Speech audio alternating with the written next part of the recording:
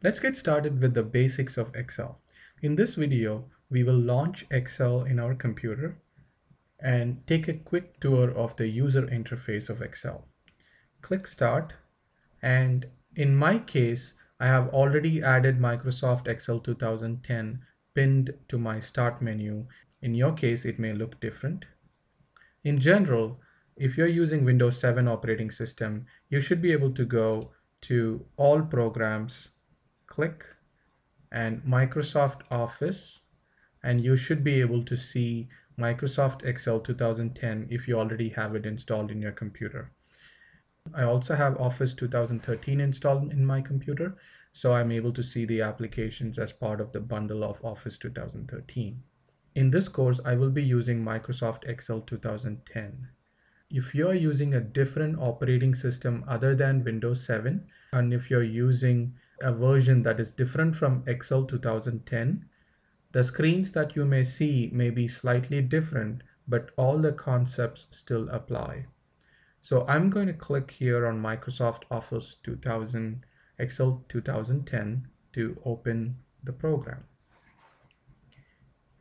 This is how the screen looks like when you open Excel for the first time. I know there is a lot of items on your screen right now, but let's try to understand this in simple terms. I like to think of the screen as two sections. Section 1 is this large area of small rectangles, which I'm going to call the grid area.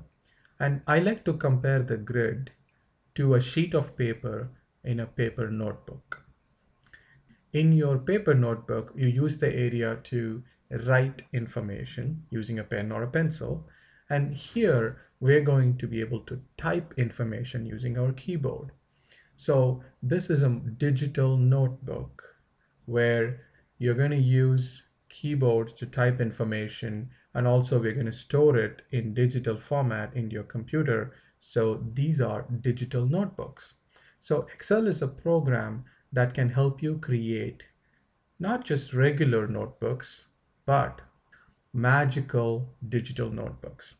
The reason why I'm calling them magical is because of all the things that you see at the top here, all these items, and these are going to help you create magical notebooks. And these notebooks will be able to perform incredible things that are impossible to do in a paper notebook. And we will be talking more about these magical tools in the later videos in this course. But for now, let's just be aware that there are 7 different items here, and each of this is called a ribbon. So if I choose click on Insert, I get a lot of different new functions and tools, and these are going to help us do specific tasks in the future. But for now, be aware that there are 7 default ribbons available, which are going to help you create magic in your notebook.